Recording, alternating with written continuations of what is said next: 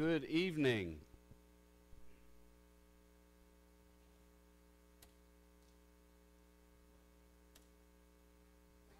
Oop. There we go. It's good to see you all tonight. You guys just let me know when you're done. John Bailey, you can dress him up, but you can't take him anywhere. That's what Ruth says anyway. Yeah, that's right. He didn't. Well, he must be a chimer. Hugh started it, huh? I see fingers pointing backwards. Yeah. Age doesn't necessarily bring wisdom, does it, Hugh? Yeah, that's right. Yeah, we had a conference with our kindergarten teacher when David was in kindergarten. And we went in there and we asked how he was doing, and our teacher said he was a chimer. I said, a chimer? Didn't really understand what that was, and said, well, he hasn't started anything, but he's always willing to chime in. And so, and that has pretty much held true his entire life. So I guess John was a chimer on that instance. He wasn't an instigator. So I'll be down front in just a few minutes, and I'll go ahead and ask for forgiveness at that point in time. You'll send him down to join me, okay. Good to see everyone tonight. I hope that you're doing well. It's been another great Lord's Day. We've been very blessed. We continue to be blessed with visitors and with people who are more interested in studying God's Word, and that is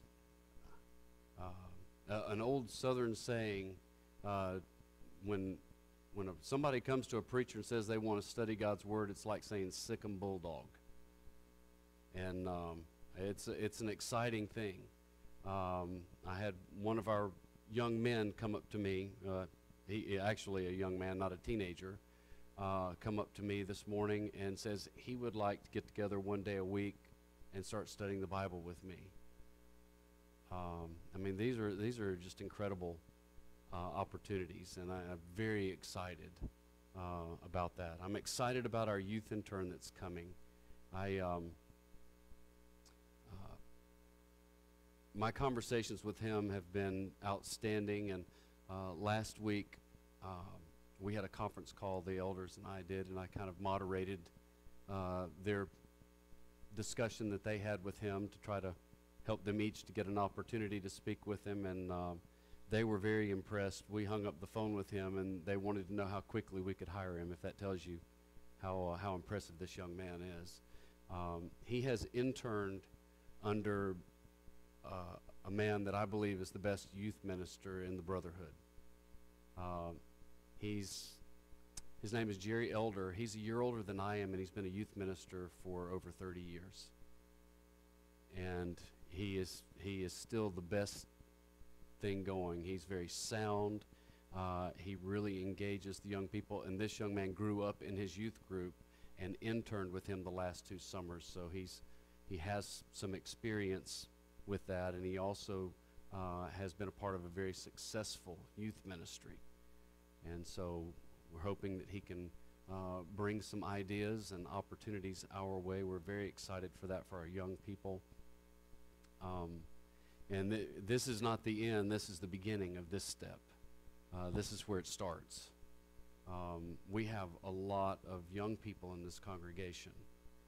We went through and looking down the roll, including some of our fringe teenagers, the ones that we don't see very often, and don't see their parents very often, but they're still under the umbrella of members. We've got 18 teenagers in this congregation.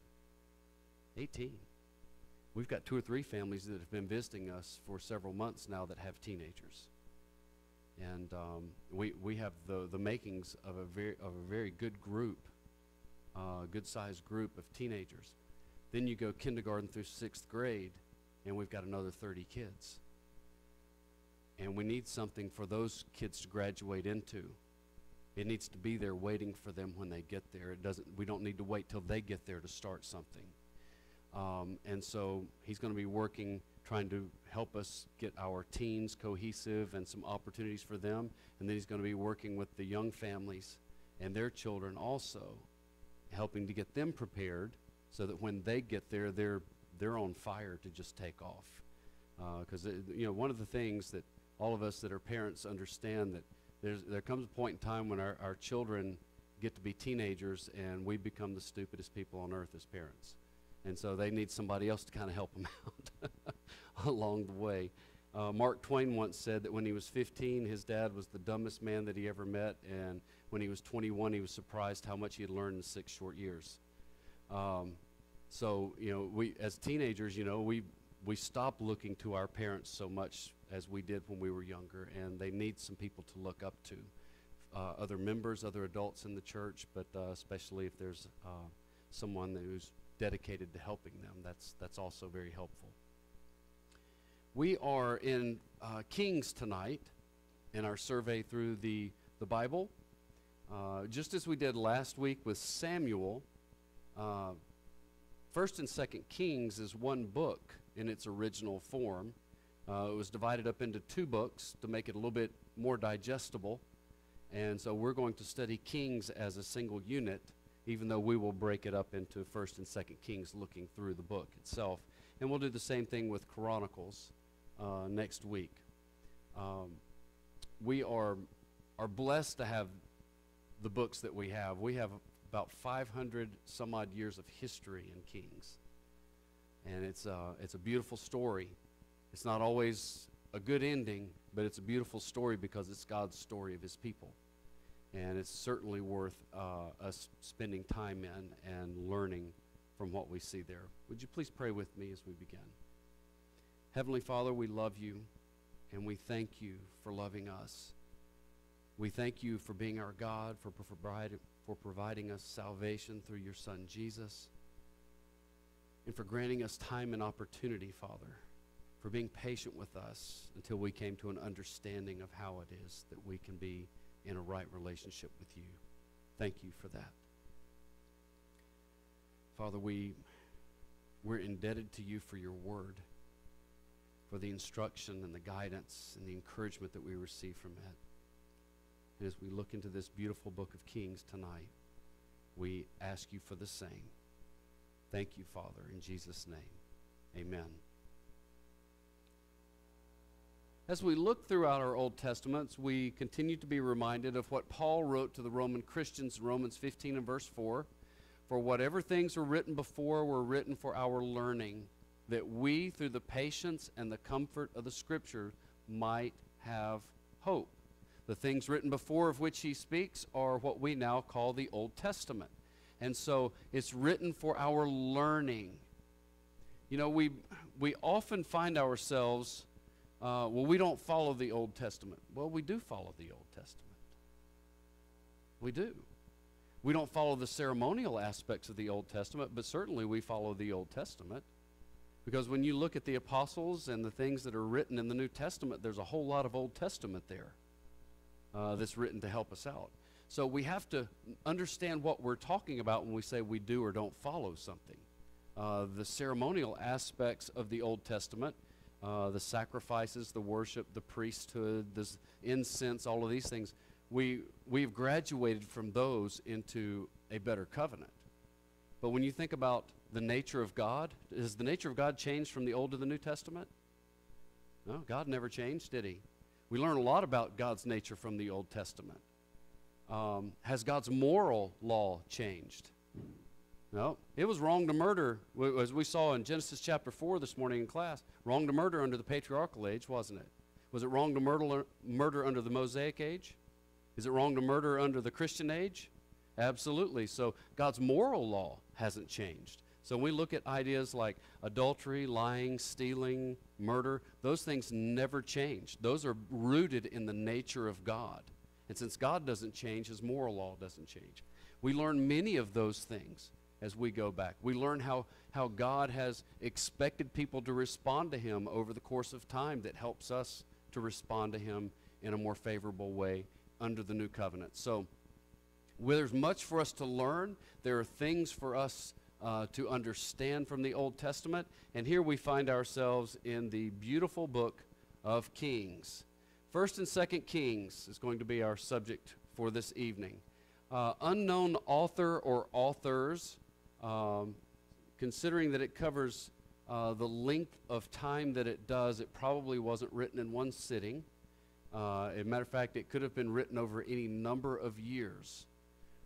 It was obviously written under the guidance of God. It is inspired by him, regardless of if it is one individual or 20 people responsible for putting this history together for us. It very well could have been some scribes and others, maybe even some of the prophets who were responsible for writing this. It was written shortly before 587 BC, which is when Judah was carried off into Babylonian captivity, with the exception of chapters 24 and 25 of 2 Kings, because of the content there, that those were recorded during the captivity. The purpose of 1 Kings, and we're going to divide it up here to see one of the reasons why it's divided like it is to give an account of the reigns of the kings from Solomon to Jehoshaphat in Judah and Ahaziah in Israel. Remember, after Solomon, we had a division that took place. And the 10 northern tribes went one way, and the southern tribes went their way. 2 Kings gives an account of the reigns of the kings from Ahaziah in the north and Jehoram in the south until the fall of each of those kingdoms. 721, 722 for the northern kingdom. 587 is the finality of the southern kingdom, both of those in BC. So we see them running side by side with each other for a period of time, and then Israel is no more, and we just have Judah and its functionality. In 1 Kings, we see the history and reign of Solomon in the first 11 chapters. Then we see the history of the kingdoms of Judah and Israel going through the end of chapter 22.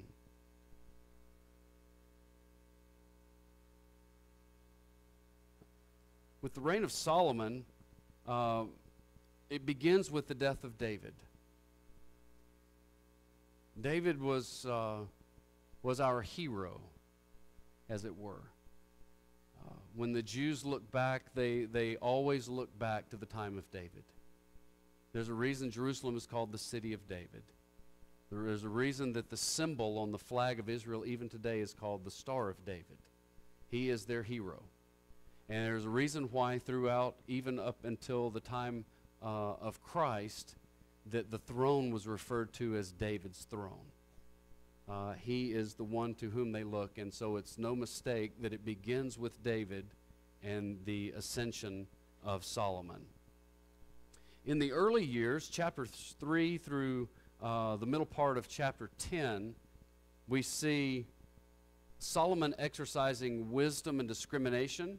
God said, ask for me on behalf of your father, I will give you whatever you want. He asked for wisdom. And because he got wisdom, God granted him all of the other things he could have asked for. We see the building of the temple. David was prohibited from building the temple because he was a man who had shed blood. He was a man of war. And we see what many refer to as the golden age of Israel in these early chapters. The borders had expanded. The wealth was unbelievable that was pouring into the country. The latter years of Solomon, beginning the middle part of chapter 10 and going through chapter 11, we see extravagant luxury. They allowed the wealth to begin to influence them, and he did for himself. A notorious sensuality, an obsession almost, and we see apostasy from God taking place. In the history of Judah and Israel, we see the disruption of the kingdom by Rehoboam take place. And then the 10 northern tribes rebel, and they make Jeroboam the king of Israel. And in this split, we see major problems taking place.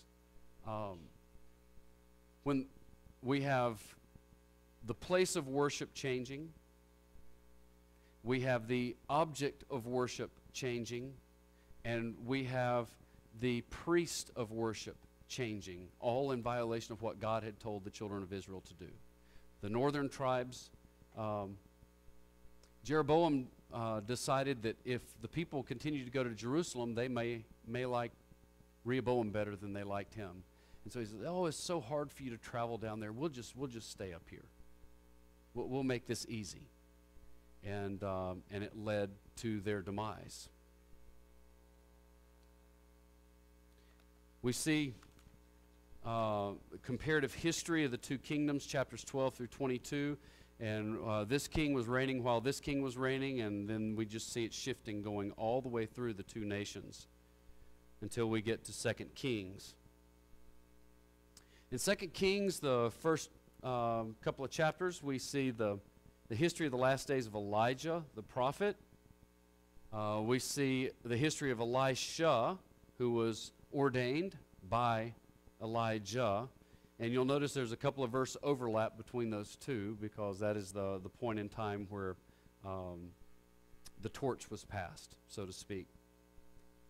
Then we see in chapters 13 through 17 the reigns of the evil kings of Israel, and ultimately the Assyrian captivity, where the northern tribes are carried off. Chapters 18 through 20, we see good King Hezekiah. He did some wonderful things. We see, we could spend all day talking about Hezekiah, but we need to obviously move on. The evil reign of Manasseh. Good King Josiah comes in and restores worship. He was the boy king, but as he grew, I'm telling you, he was quite the king. Then we have a series of evil kings that lead to the Babylonian captivity and the ultimate destruction of Jerusalem.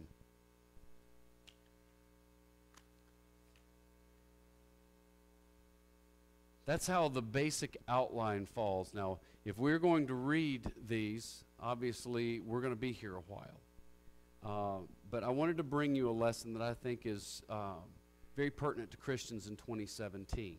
And there are quite a few that we could glean from the text. There's no question of that. But there's one in particular that has always struck me.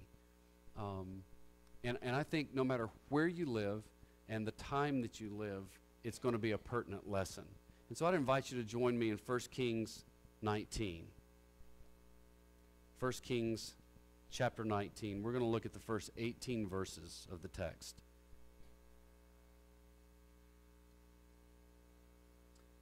This is following Elijah defeating the prophets of Baal and having them all executed. Great victory for God, encouragement for Elijah, and for the people of Israel. Okay. And Ahab told Jezebel all that Elijah had done, also how he had executed all the prophets with the sword. Then Jezebel sent a messenger to Elijah, saying, so let the gods do to me, and more also, if I do not make your life as the life of one of them by tomorrow about this time.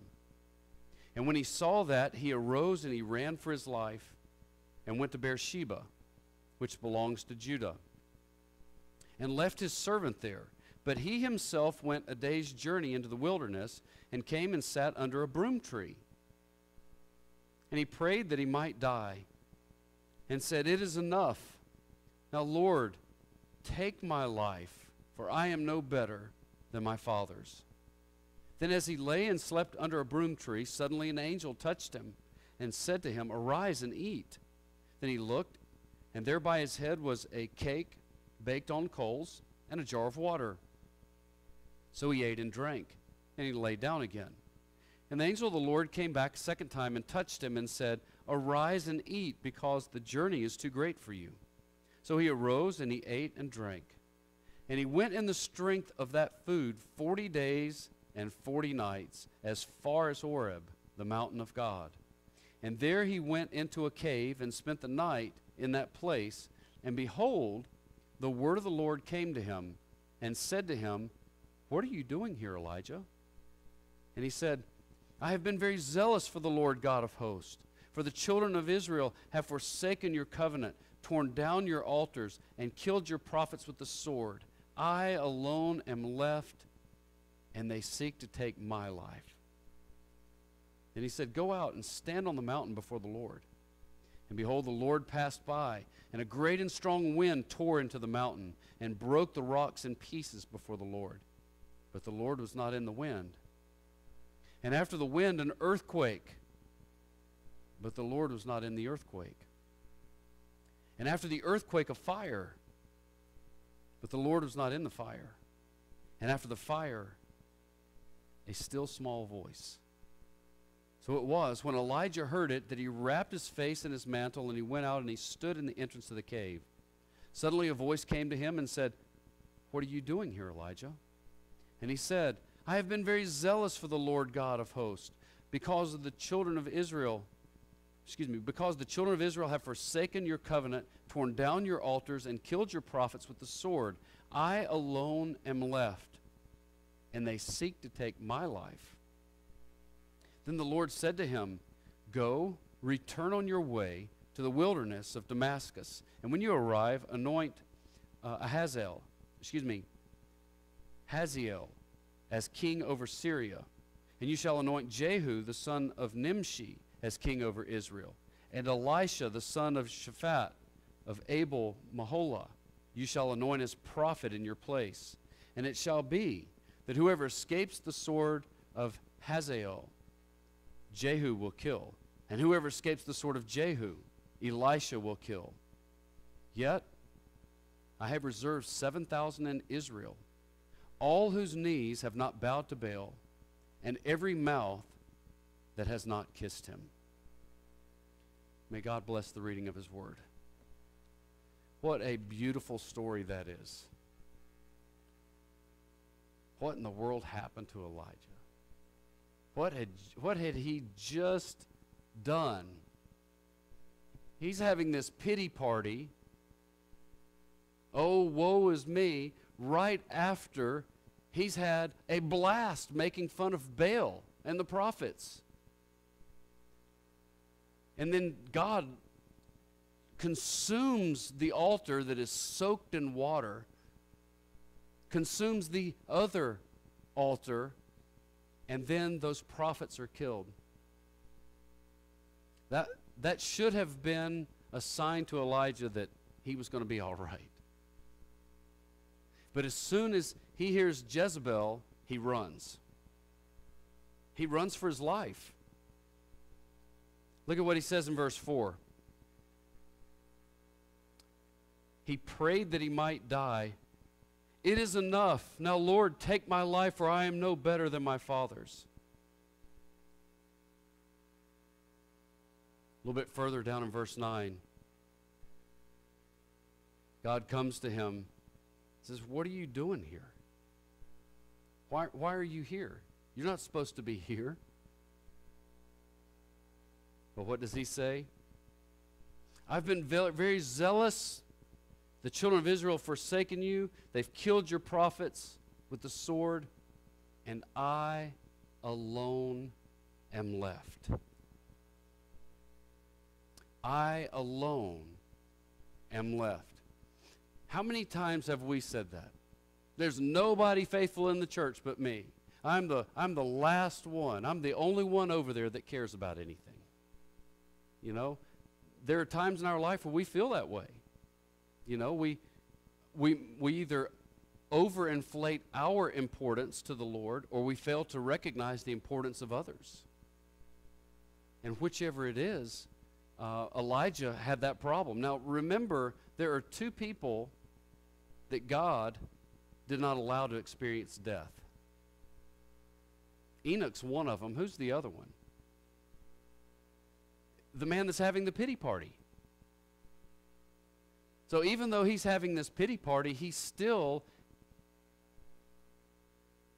found favor with God in the end. A pity party, when we get ourselves in the doldrums like this, should not be the end of our spiritual lives. We can't allow it to defeat us. There are mountaintop experiences where we wipe out the prophets of Baal, but there are also going to be valley and cave experiences in our spiritual life. Times when things don't go so well. If you've been around for very long and you've done very much, you've experienced those times. And they're not fun. God comes to him in the wind, in the earthquake, and in the fire. He causes all of those things to happen, but he wasn't himself in the wind or the earthquake or the fire. He spoke to him in a still small voice. The God that can make those other things happen and then speak gently to you is a God you want to serve. He's a God who can make things happen. Verses 15 through 17, God tells him there's still a lot of work to do. I'm not done with you yet.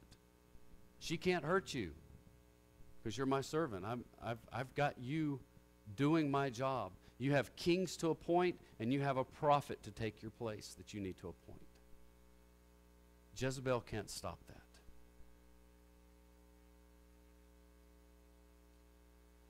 And he reminds him of something that we need to be reminded of. Yet I have reserved 7,000 in Israel all whose knees have not bowed to Baal. You know, there's some difficulties in the church today. Most of it's self-inflicted wounds. And I'm speaking about the church at large. We have self-professed experts in the body of Christ that have found that the Bible doesn't mean what it says, and have convinced people that the Bible doesn't mean what it says. That there are directions the church needs to go in and things we need to do that are not authorized by the Scripture. And they find evidence of these things in some of the most peculiar places, which you have to really strain to make them say those things.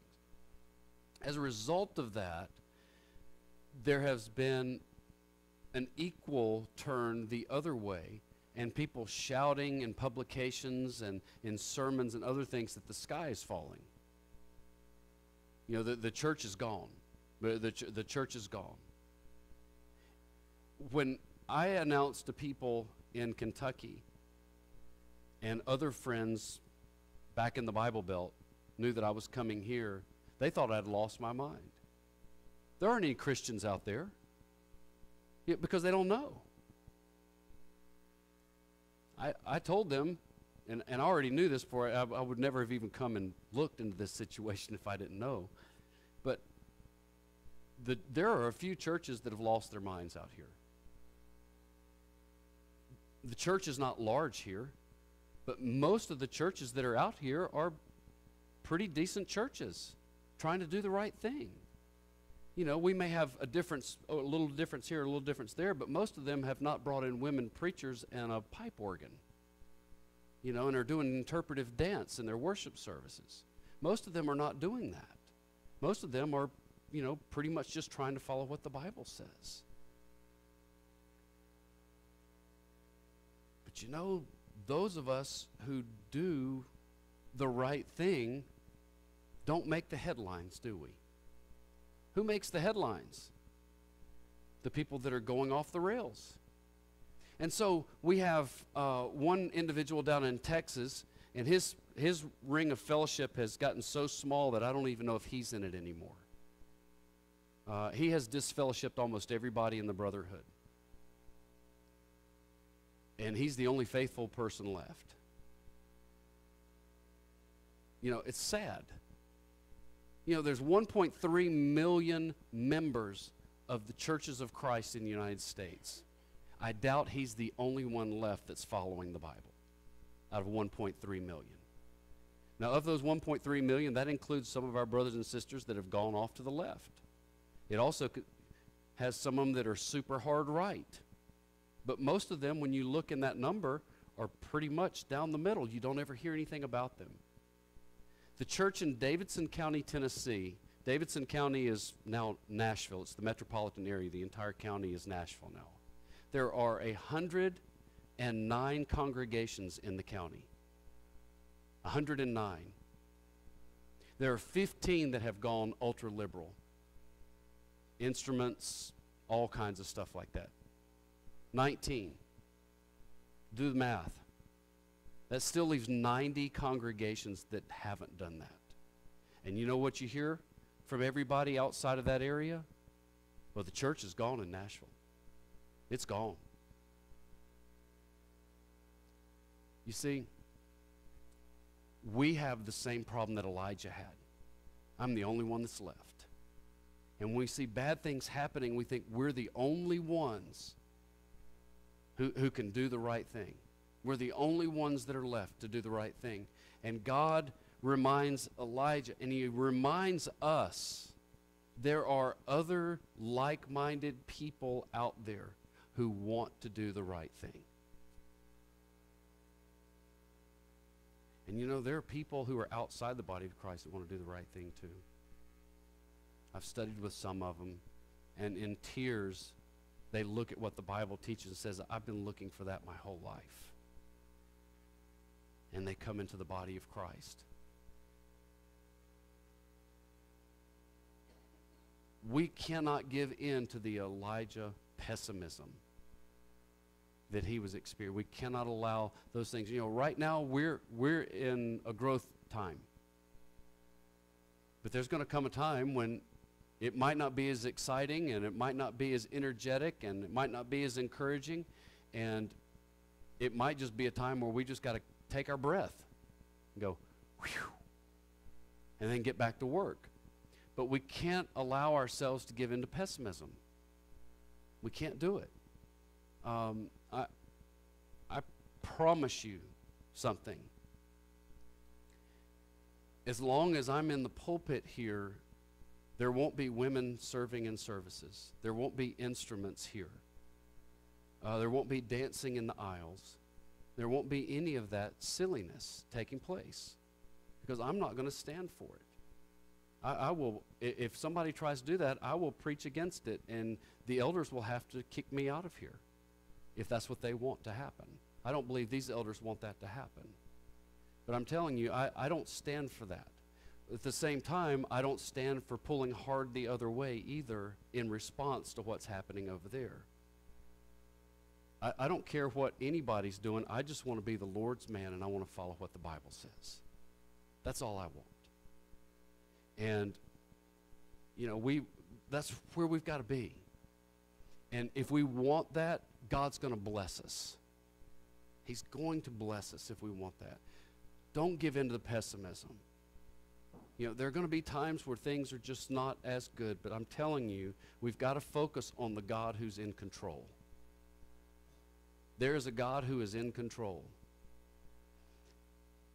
And no matter what you think about the man in the White House or the man that just left the White House, I'm going to tell you, God's in control. Paul tells us that there's no authority except that is given by God. And he's writing that when Nero was emperor. Nero, if you haven't studied lately, was not a nice guy. Made our current and former president look like choir boys. Seriously. So, if God's in charge, God's in charge. Let God be in charge. Let's get to doing God's work, because there are others just like us that have not bowed the knee to Baal. I'm telling you, you go to Guyana, and you've got brothers and sisters down there that haven't bowed the knee to Baal. You go to the Philippines, where I went over and taught Philippine Theological College back at the end of 2014, and there are brothers and sisters there, there's 7,000 there that haven't bowed the knee to Baal. And I imagine we've got some in Slovakia and wherever else that you may have done mission work or encouragement. And I'm telling you, there's people all over the United States that have not bowed the knee to Baal. There's a lot of them. and they don't make a lot of noise. You know why? Because they're busy doing the Lord's work instead of having everybody look at them, or instead of having things go off in a certain direction that is an extreme to the right or an extreme to the left or whatever it may be. We need to be encouraged by that. God is seeking to encourage Elijah. In Israel now, remember, the 10 northern tribes were not godly people. They weren't Judah. They didn't have Hezekiahs and Josiahs. They had ungodly kings, but they also had prophets that went and prophesied to them. And what God is saying is there were people that were listening to the prophets. There were people who were listening to the prophets that had not bowed the knee to Baal, even in a country that was going to be carried off into captivity in 722, 721 BC by the Assyrians.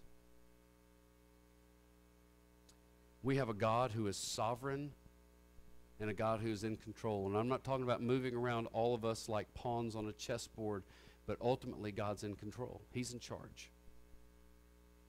He's still in charge. He's still God. He's still on his throne. And we can never lose sight of that. So instead of giving into the pessimism, I would invite you to go to Philippians chapter 4. Very familiar 2 verses here. But this is God's encouragement to the Christians in Philippi and by extension down the years to us. Through the Apostle Paul, he writes these words, "Finally, brethren, whatever things are true, whatever things are noble, whatever things are just, whatever things are pure, whatever things are lovely, whatever things are of good report, if there's any virtue, if there's anything praiseworthy, meditate on these things.